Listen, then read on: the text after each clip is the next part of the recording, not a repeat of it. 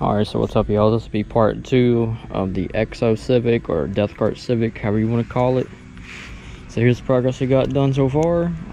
We got both the doors off, the fenders are off, of course. I think in the last video I said that, and along with the bumper. Got the seats out now, and we started taking out these little seatbelt brackets, as you can see. And about to start taking the rear seats out. And I'm trying to take the carpet out. I have to take the console out, and yeah, so I'll also be taking the headliner in this video as well. So yeah, so probably gonna throw you in a time lapse and let you see, since I didn't do that in the last video. So hope y'all enjoy.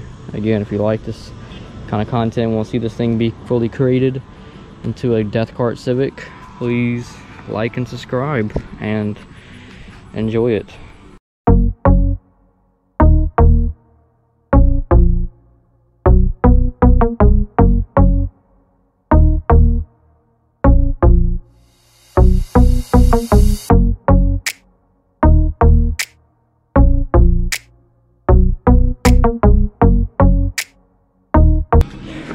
Alright, so if you go ahead and see in that time lapse, hopefully you could, we just got the back panels back here out.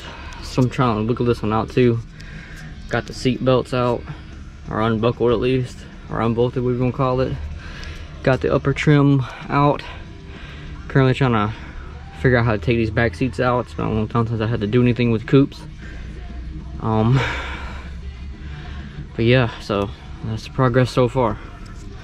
So we're gonna go back into the time lapse, and I'm trying to put you in the dash in here. Maybe then you can see a better angle of what I'm trying to do, and we'll see how that works.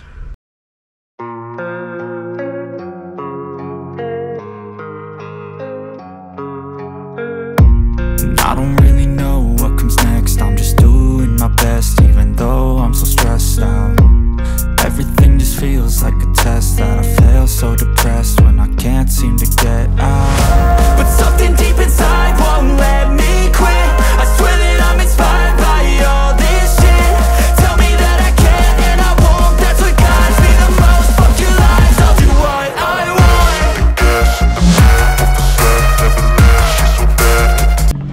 want. Alright, so we finally got the seats out after trying to freaking figure this out.